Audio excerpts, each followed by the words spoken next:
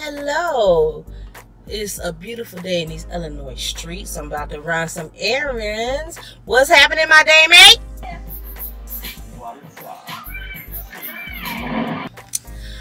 What is going on in my world today?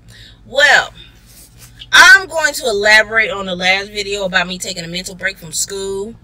And main reason is that I had a disturbing, not even disturbing, had a conversation with a friend of mine, and this is a while ago, maybe like earlier this week, because it's Friday, August 16th, yes.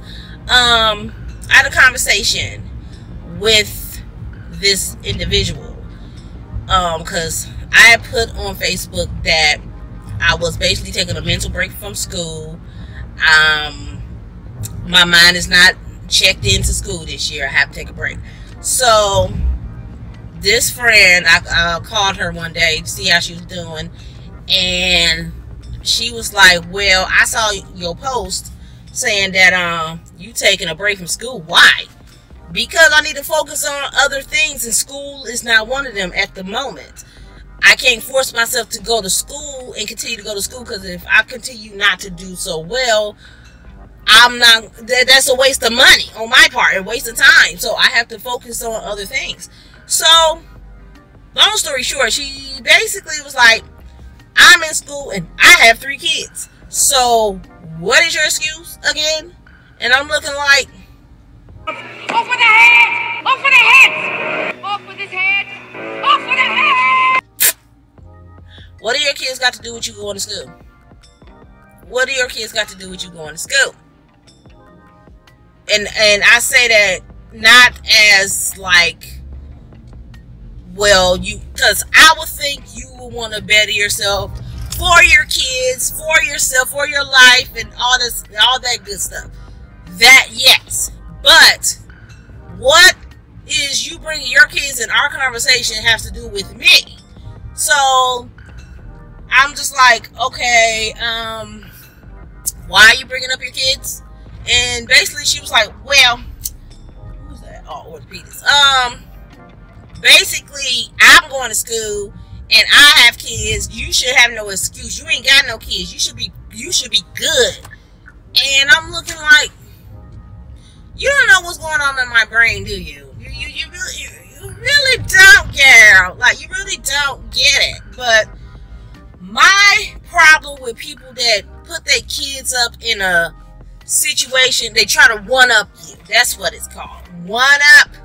Like, well, I can't take the school, I can't take this or whatever, and then they'll one-up you. Well, I got 3 kids, or something like that, and this person knows I was going to talk about this, so I'm just not mentioning this person's name. But it was just like, I told her, I'll holler at you later. So a few hours go by, I get a text message from her, and she was like, I apologize, I may have went out of line, but you understand, I have 3 kids and I'm doing it and everything else. And my thing is, and I called her, I didn't text her, I called her.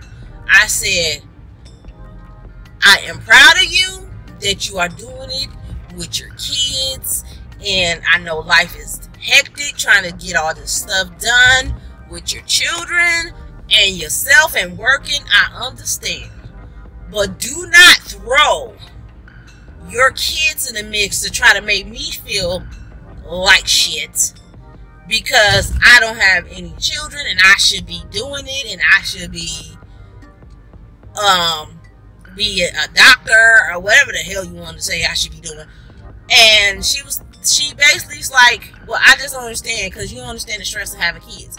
No, I don't understand the stress of having kids. I do not.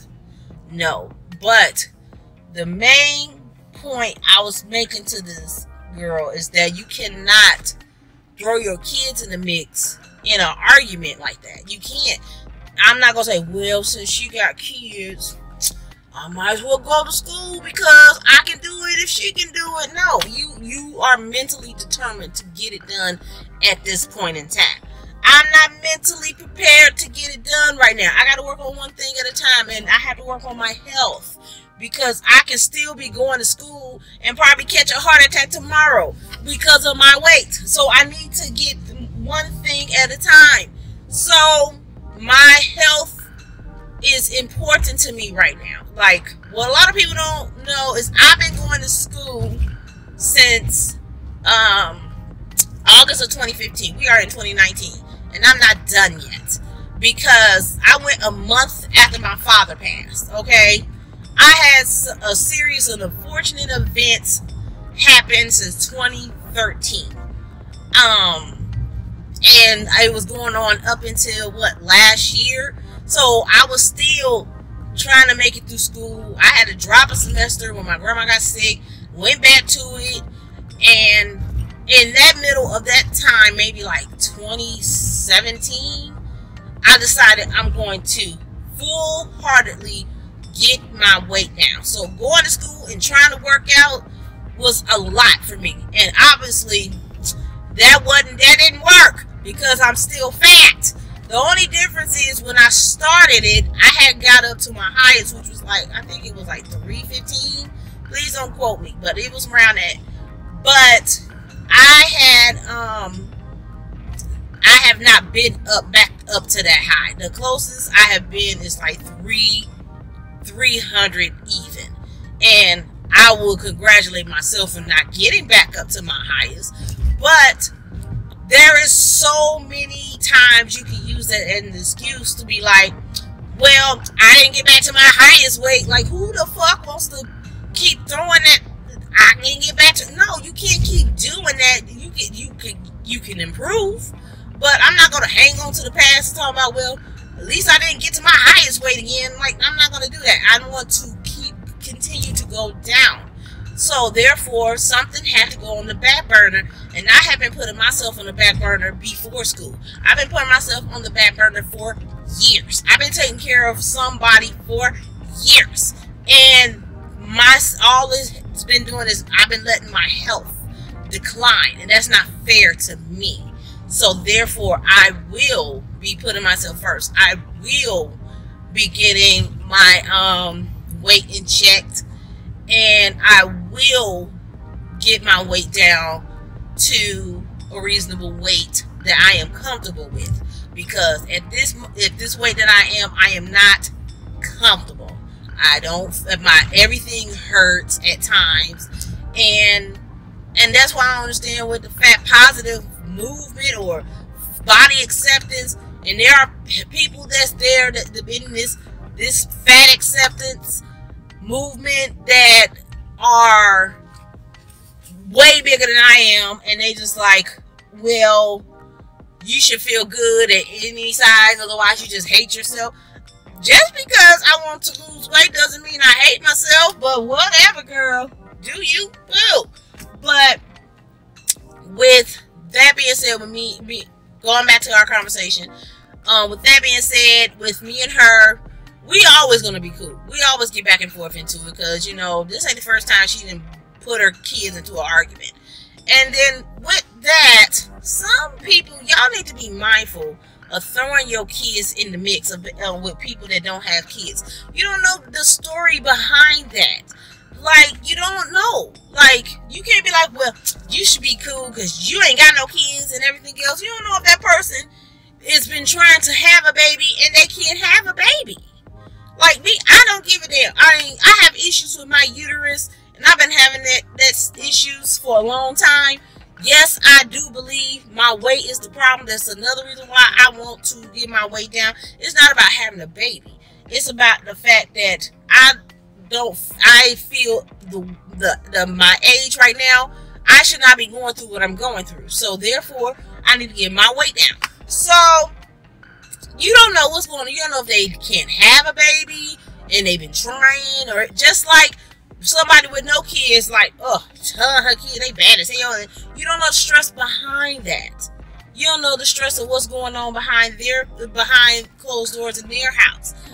Like, a lot of people there is no compassion in the world anymore. Just people just want to win arguments and one up somebody. It just don't make any sense. So but it's just don't make any sense. I'm tired of having to defend or why I don't have any kids, or why I'm done with school right now and everything else. I have to work on one thing at a time, and I'm choosing me. I have to choose me. I have to choose. I only got the one life that I'm living right now. So I just wanted to really get that off my chest. With that being said, not saying that nothing wrong with having babies. Babies, I love babies, especially if they're chunky little babies. Yes, I love me some chunky little babies, but not necessarily that I need to have my own. Like, I don't have to have children to be stressed out. People have stress. People stress out. So I'm not understanding why some people want to one-up you and be like, well, I got kids. So what are you complaining about? That's stupid. That is beyond stupid. So I just wanted to kind of get that off my chest. Now I'm going to watch the documentary. I think it's called Fatopia. I think that's what it's called. I'm going to look that up. And it's on Netflix. I will watch it. And I will do a video on it soon. I'm just waiting for my camera to come in because, number one, I'm not doing it on... I had bought a camera not too long ago. And that camera came from China. Japan, one of them. Japan got a lot of stuff on us, but that camera was not it. So therefore, Mama had to just get her a name brand camera. It is coming soon. And I will have a camera to give my phone a break from all that. So I will be recording on my new camera soon. So I just want to chat out with y'all and end my week with a little conversation in the car. So if you like, you know what to do. I'm going to put it at the bottom of the screen. And you know what I always say. Let me stop my car. Stay true, stay you, and I holla back at you. Boom.